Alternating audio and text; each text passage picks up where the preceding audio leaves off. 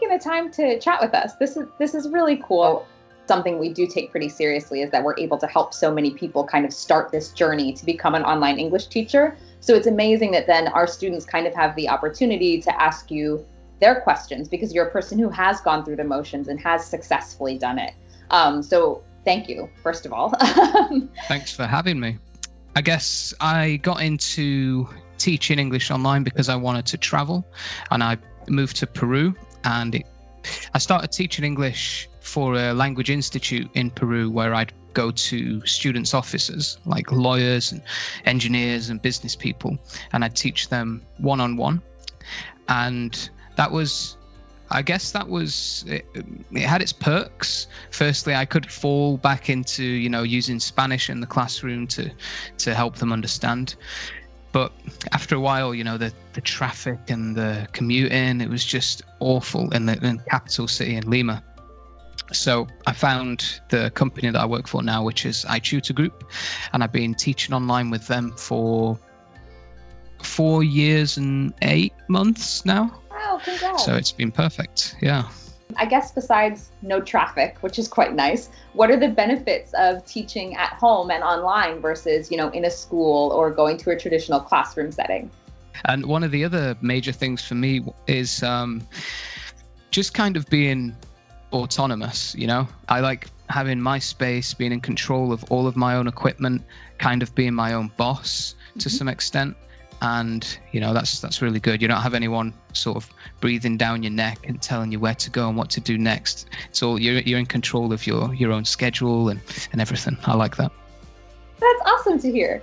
And then if you don't mind, for a bit of backstory here, once our students complete our courses, they're sent a survey to kind of give us their feedback, their thoughts, their opinions, what did they like? What could we do better? And we find that a lot of times, especially with the TESOL course, they will then submit their questions about what's next, right? I have this certificate. Can you help me, with X, Y, and Z? So we've compiled a few of their questions, if you don't mind answering them. I think somebody would know these things better than you. Sure. The first one, which makes sense, is, so, okay, you're done. You've got your TESOL certificate. What do you do? Like, what's next? What do you do? Where do you start once you have that piece of paper in hand? Absolutely. Well, you gotta research. You gotta look at companies. You gotta look around, see what people are saying about different companies. There are, so many online companies that you could apply at and teach at. There are probably maybe 7 major ones that everyone talks about, but you have to really take the time. And I'd say that the market right now is a little bit competitive, considering, everything that's going on in the world. People want to work online. So, making sure that when you do apply, eventually you take your time, you personalize your CV and your introduction video for the company that you're applying at. Are there any tips that you have for somebody to really nail an online job interview, especially because some people have never interviewed online before? They're just used to in-person interviews. Absolutely. So I remember my interview, which was a long time ago. I remember the interviewer told me that I was frowning too much. She was asking me questions and I was kind of concentrating, thinking, and I was doing this. And she said, you need to smile, when you look at the camera. And that's one of the hardest things is, just smiling and looking into the camera and being kind of personable. Mm-hmm. And also, if you have some props that you might be asked to do a mock session in the interview. So if you have some props and you can kind of, let yourself go a little bit and show some colorful things and have a bit of fun with it, it will really stand out. That's great advice. Thank you. I think people will really appreciate that. And then a question that we also get sometimes from people, because we have a pretty international classroom, if you will. Are there online English teaching jobs for people who aren't native English speakers? Yeah, there are. Obviously, there are less opportunities for people who are non-native English speakers. But I think off the top of my head, there is a company called Palfish. I think Palfish accepts non-native English speakers, but I'm going to recommend anyone who's looking for comparisons of companies and different requirements. Nikki Lubin, who I mentioned before, she has a good blog on all this kind of stuff. I'd recommend one of my own videos or something, but I haven't actually gone into that in depth. And she has a YouTube channel as well, so she actually talks about that there. Oh, perfect. And what are some of the best outlets to find students? Like, if you know what I mean, you're ready to start teaching online, how do you find people to teach? So if you're going to work for a company such as Cambly, where their setup is more like you have to advertise yourself and sell yourself, these kinds of companies, they pull the students for you. But if you're going to go into private teaching and you want to find your own students, I mean, I've never really done that, so I don't know too much about it. But I imagine if you can get a presence on Instagram or on YouTube, you could probably find a lot of people. On Instagram, you know, these English teachers tend to offer, you know, just little videos or little pictures teaching words or phrases from time to time. And if you do that consistently, you can build up a following pretty quickly, I think. Ah, cool. Okay, so kind of start with providing people value so that then they know that you're a teacher that they want to work with or to follow, and vice versa. And I know you just showed me a few, which was great, but do you have any favorite like teaching props that you use? Yeah, so I mean, for me, honestly, I love using, you know, right now I'm not actually sat in a coffee shop without a mask on. This is a green screen. I'm sat at home.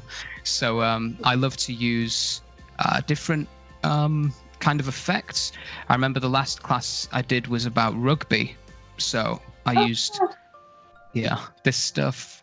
Or if I'm teaching something and I don't know, we're talking about a dish, then I'll just show it behind me. So I love doing this sort of stuff in the class. How fun is that?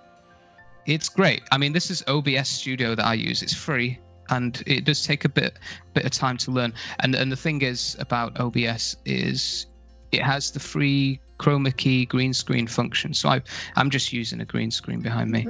And I even have it like one cover in my chair because it's like this big gaming chair. So it's a little bit garish. And in terms of like, if I'm not using a green screen, I'll just untick my chroma key thing. Yeah, I mean, I have a load of flashcards that I like to use with kids if I'm not going to use my green screen. Or I have about 3 boxes of props, and this is just one of them. Wow. And yeah, actually my wife, Mimi, made all of these herself by hand. And if you can find things from around the house, just start saving them, right? If you have a class about, I don't know, food, and you have some plastic fruit, or you want to go out and buy some plastic fruit, those are things that you're going to use for years and years and years, you know? So if you have any kind of little teddy or character that you can have in the classroom, it really makes students feel relaxed, especially kids. Sometimes what I do with a prop, it's one of my best pieces of advice with props, is if you have a class with a little kid, you want to kind of go off camera and start your class. Just, you know, this is the teacher for now. Hello, my name's Oxford. And they open up, they're ready to talk to you. And then you can, you know, slowly roll in and show your unattractive or attractive face. That's so sweet. I wish I would have started this interview like that now. I'm sorry I didn't have Teddy to wave in front of the camera. Yeah. That's awesome. It's fun. And now with all of these lessons and invoices and students, what are some of the ways that you keep yourself organized with so much going on? I am actually super organized, but I'm really lax about it as well. So I don't, like I said before, I don't spend a lot of time planning. I have a spreadsheet where I keep all of my incomes marked and labeled, and every time something new comes in, I'll input that in, and I have all of them sectioned out, you know. So affiliate income is here, like income from IOA is here, and I mark that down, I track it down, even though all the places that I make money from anyway, the money is tracked.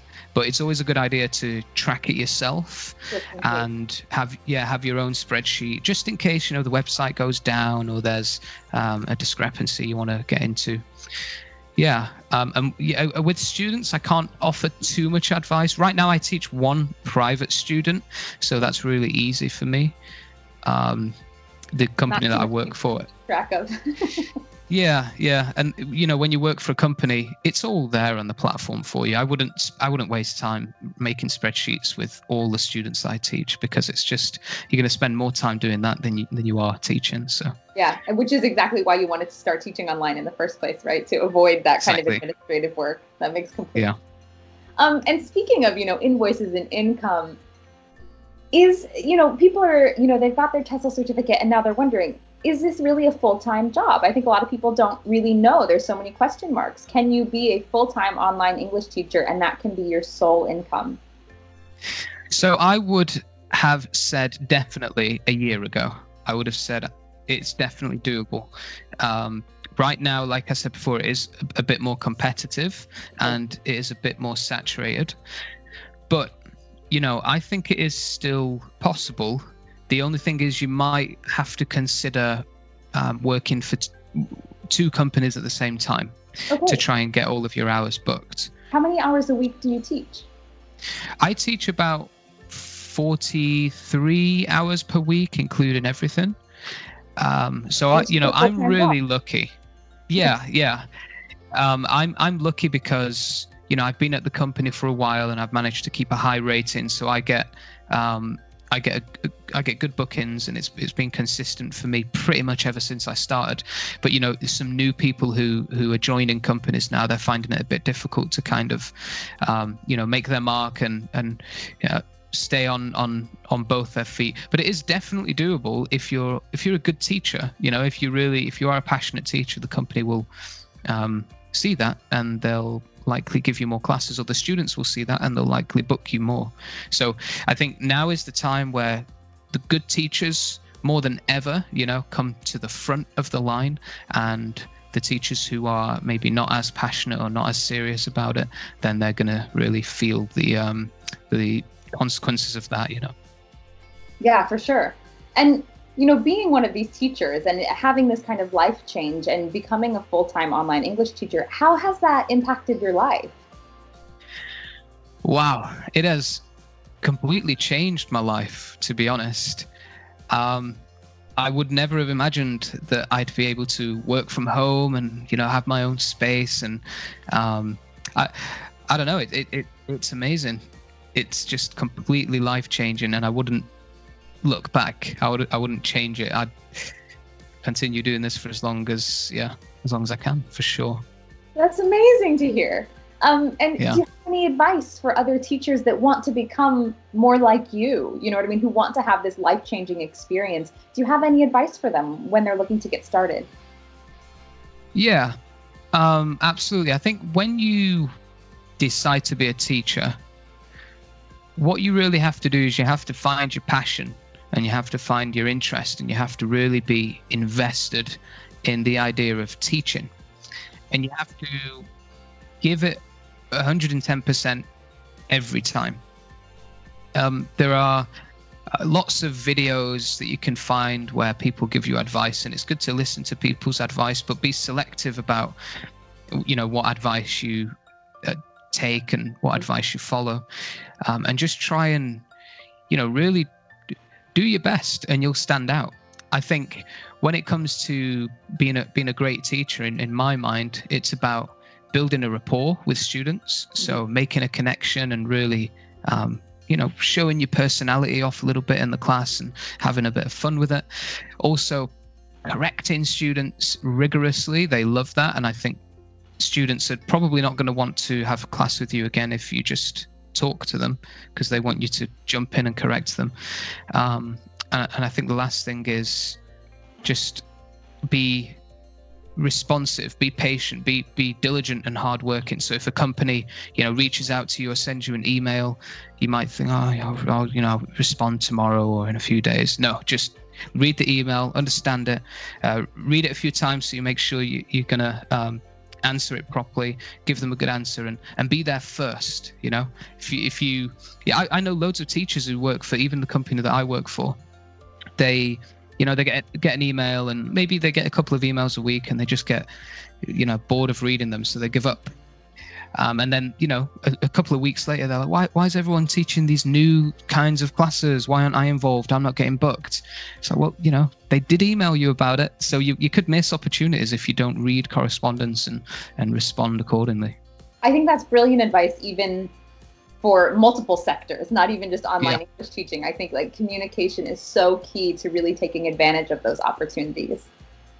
Absolutely. Even with affiliate things, you know, with International Open Academy, whenever they reach out to me, I'm there, I'm attentive, I'm ready.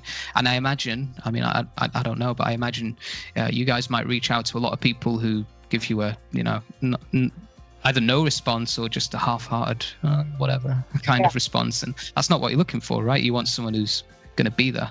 Yeah. And in that sense, we so appreciate you. So thank you. Thanks.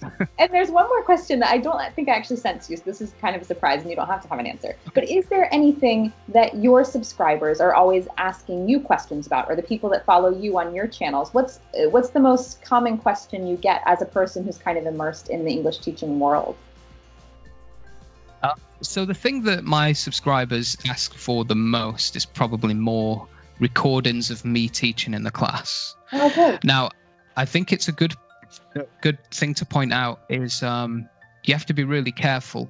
And I actually had to go back because I had a lot of recordings of me teaching classes. And I had to go back and re-edit a lot of those videos and actually remove a lot of them because I'd left the students' names in there, or, you know, and company, I reread my contract and it said, you know, you're not really supposed to share client data. And I thought, that's pretty much client data, their name. So I went back and got rid of it all, and now I do much less of that. But if you can find a way to show someone yourself teaching, then you're going to have, you know, people are going to watch that for sure.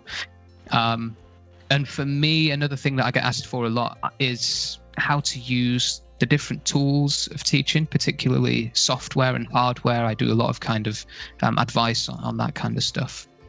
And what are the different softwares that are available? Oh, there's loads. OBS Studio, which is what I'm using right now. Okay. This is a little bit more, you kind of have to, it has a bit of a learning curve, but once you're used to using it, you can do all sorts of stuff and just appear in different places. And there's so much you can do with it. Yeah. And Manycam, people have probably heard of that. Manycam's great. You can have kind of masks and filters and stuff and wigs, and you can use a green screen if you buy the paid version. I will be honest, I kind of fell out with Manycam a little bit because I noticed how much RAM it was using on my PC. It was really using a lot of the processor memory, so I just decided to use OBS instead, and it's free. Another thing that I'm using actually right now is a software called RTX Voice, and it completely gets rid of any background noise. So I'll actually show this to you, right? So I'll type on my keyboard, and I'll just type a message in Skype, and you can tell me if you get it. So I'll type, "Hello, my name is Joe, and I'm having an interview with Emily." Okay. Did you hear the typing? No, not really. Okay. Now I will untick RTX Voice. Okay, and I'll type it again. Oh, wow. With Emily. Yeah, so you can hear the difference, right? Yeah.